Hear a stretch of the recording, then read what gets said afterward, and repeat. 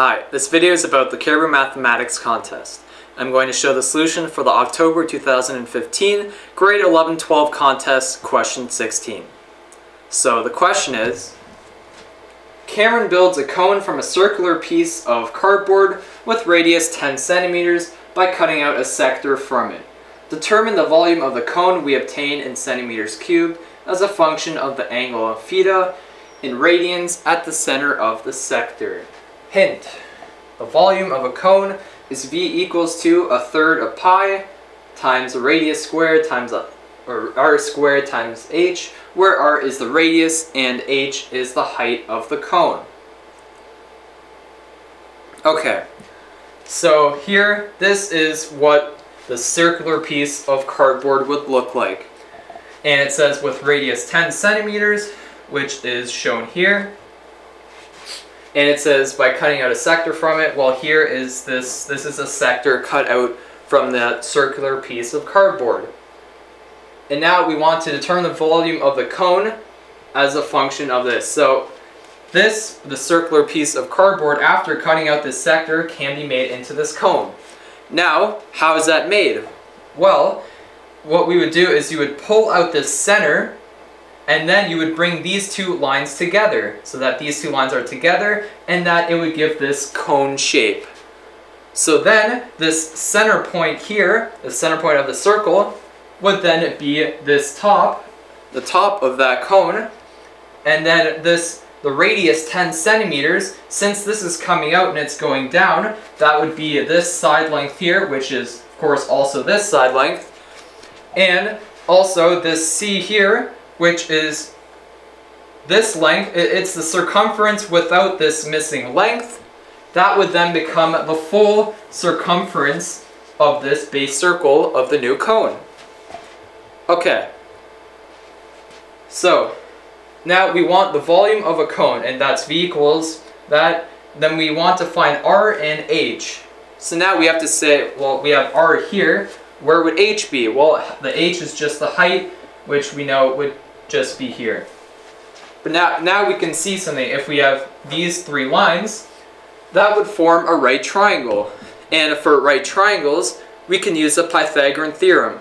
Now, since we already have this side length, which we know is 10 centimeters, if we were to find out either the radius or the height, we would be able to find out the remaining length with the Pythagorean theorem.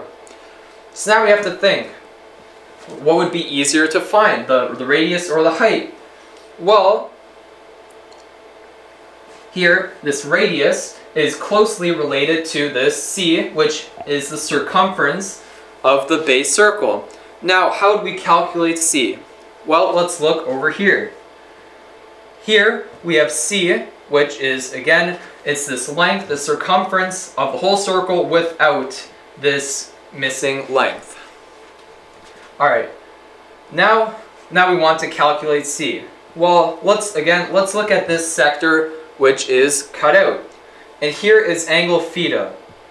Now, we can see that if this would grow, if angle theta would get bigger, well, then this missing length would also be longer.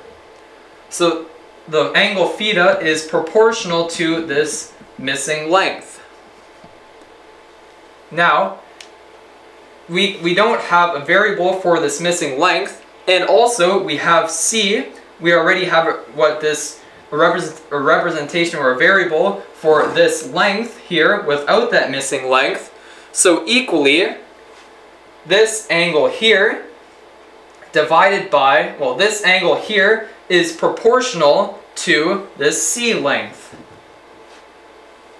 So equally, this angle here, which is also like 360 minus this angle theta, that would have the same ratio as the C length divided by the full circumference of the circle.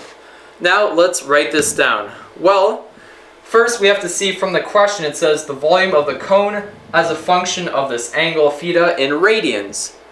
Well, the whole circle, or 360 degrees, is 2 pi in radians. So it would be 2 pi minus theta, angle theta.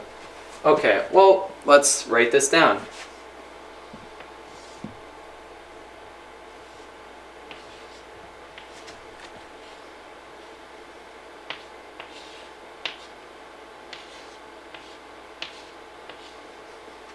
And then this is equal to, well, it's the C length.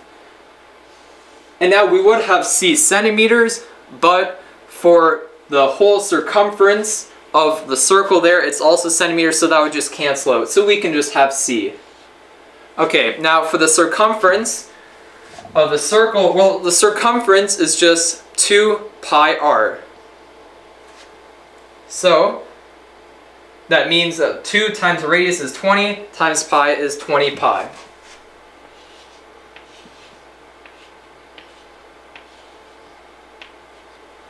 Okay, and now again we want to calculate C. So we will have C is equal to, and now we have, since that's in the numerator, we have to multiply both sides by 20 pi.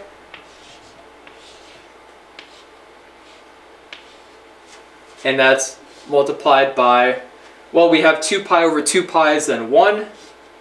And then we have minus angle theta over 2 pi.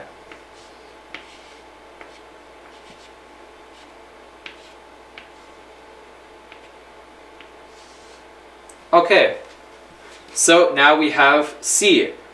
Well, now we can find out the radius of this base circle of this cone. Well, to find out the radius, if we have the circumference, we just divide by 2 pi, because again, circumference is 2 pi the radius. So the radius is equal to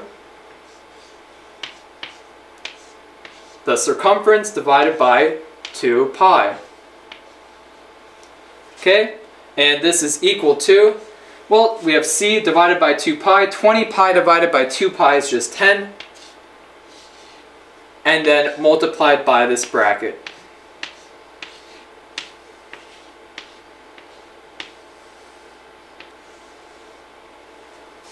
Okay, so now we have R. And now again we can use the Pythagorean theorem to calculate H. Now the Pythagorean theorem is C squared is A squared plus B squared. So here for us, C squared, or the C, the hypotenuse, would be this side length, which we know is 10.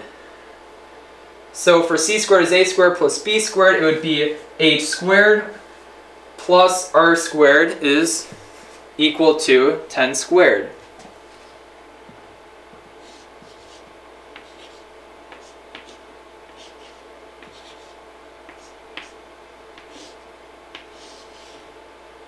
Okay, so we want to find, of course we want to find H, the height, but first we have H squared. So, for H, we would have, well, first we would have H squared, so we would have then, we have 100 here, and then we would have minus the radius squared, is then, well, that's just, this 10 squared is 100. And then times this bracket squared, which is then 1 minus theta over 2 pi. And then in brackets squared. But now we can see that to get just H, we can just do the square root of that. So now we can just have H instead of H squared. We will have the square root. Okay, so now we can simplify this. Well, we have equals to, now we know square root of 100, square root of 100, so we can just take out a factor of 10. So we have the square root of that is then 10. And then we have multiplied times the square root of, now we just have 1 minus, okay, so this bracket squared is like, this is A minus B in bracket squared. And if you expanded that, that would be A squared minus 2AB plus B squared. So we would have 1 squared plus 1 squared, but since we have that minus sign, it would be 1 squared is 1, so minus 1. Then we would have minus 2AB, which is minus 2 times this. But since we have this minus sign, minus minus is plus.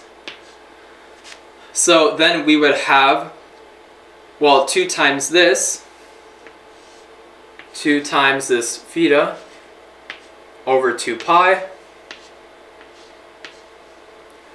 And then finally we would have plus this squared, but since we have that minus sign, it would be minus. So that would just be theta squared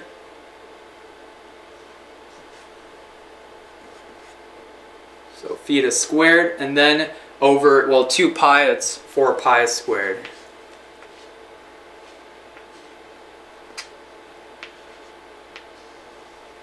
Okay, so this is equal to, well, again we have 10.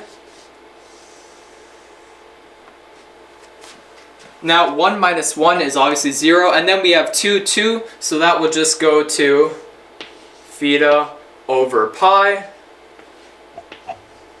And then we just have minus the same thing.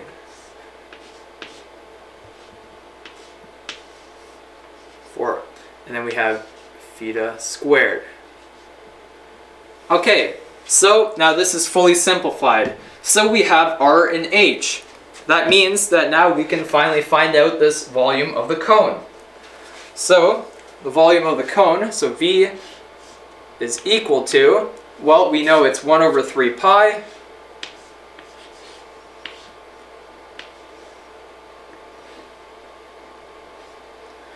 okay, and then that's multiplied by the radius squared.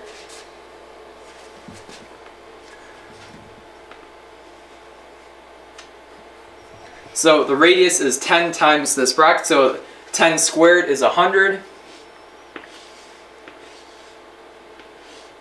So then we have 1 minus theta over 2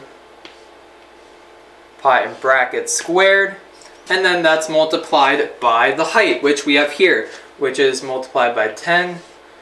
And then the square root of angle theta over pi minus theta squared over 4 pi squared. Okay, so now let's see which one of these options it is. Well, first what we need to see is we have 1 over 3 pi, but then here we have factor of 100, and here's 10. So we have 10 times 100 is 1,000, and then we have 1,000 over 3, and then multiplied by pi.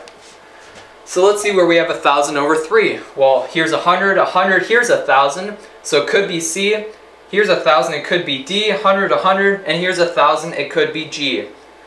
But here we can see that we have the radius squared, so this 1 minus theta over 2 pi squared, whereas here it's cubed, but we don't want cubed, so it can't be G. Therefore it must be either option C or option D. Okay, and then finally for the height we have 10 times the square root. Well, we don't have 10 because 10 isn't 1,000, so we just have multiplied by the square root of theta over pi minus theta squared over 4 pi squared. And for C and D, they both have 1,000 over 3 pi. They both have 1 minus theta over 2 pi brackets squared. The only difference is for option C, here we have theta over 2 pi, and here it's theta over pi. So option D is correct because we have theta over pi as shown here. If you'd like to know more about this contest, please feel free to visit our website at cariboutest.com.